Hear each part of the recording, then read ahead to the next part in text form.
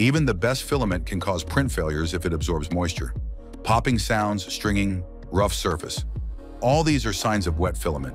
In this video, we'll figure out how to dry filament properly and keep it ready for perfect prints. Most 3D printing plastics are hygroscopic. They absorb water from the air. Even a few days in an open spool can make the material unstable. When heated in the nozzle, this moisture turns into steam, creating bubbles and weak layers. The result, bad surface finish, poor adhesion, and fragile prints.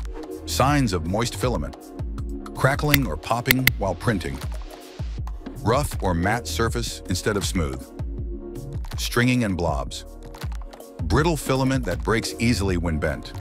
If you notice any of these, time to dry your spool.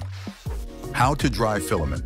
Filament dryer box, the most convenient and safe method. It maintains the right temperature and can even feed filament directly to the printer. Oven, set to 40 to 60 degrees Celsius depending on material.